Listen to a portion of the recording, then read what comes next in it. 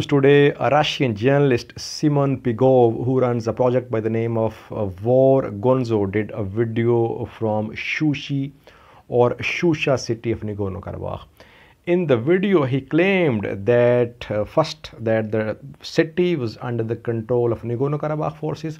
Secondly, he showed the mosque, famous mosque of Shushi, Govhar Agha mosque, built in 18th century. And he said that this mosque was damaged by rocket firing and artillery shell firing by Azerbaijani forces. He showed a crater outside the wall of this mosque as well. A car was also shown parked outside this mosque, and the car was heavily damaged. Walls of the mosque, they were also blackened a little, but they were not damaged. And he claimed, viewers, Semen Pegov, that this mosque has been damaged by rocket firing and shelling by Azerbaijani forces. And he further claimed that civilian settlements, they were being targeted by Azerbaijan. Viewers, Semen Pegov is a Russian journalist, pro-Armenian definitely. He did a video from Hadrot town as well.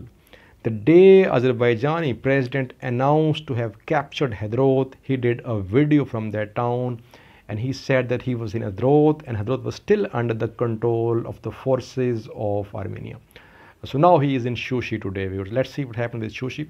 3 times in his video he said it was Persian Govhar Agha mosque, Persian Iranian, viewers. So he was just trying to give this impression that it was Iranian Govhar Agha mosque.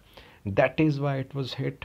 We have so far no statement from either Azerbaijan or Armenia regarding this damage suffered by Govhar Agha mosque, though mosque does not seem very heavily damaged.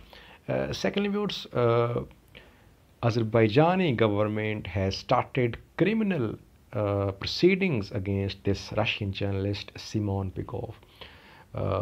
After Semen Pegov did a video from Hadrot, I think, and Azerbaijani officials, they have written to their Russian counterparts as well.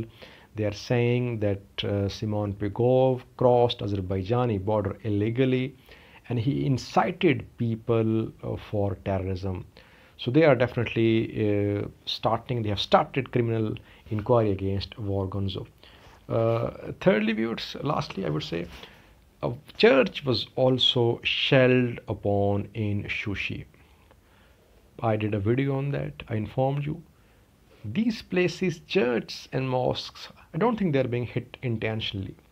Rockets and shells, they're not accurate, viewers. They land off target as well, and they're not precise as well. So things happen in wars. Yes, civil infrastructure is being damaged, sometimes intentionally, sometimes unintentionally, but no one is going to acknowledge that.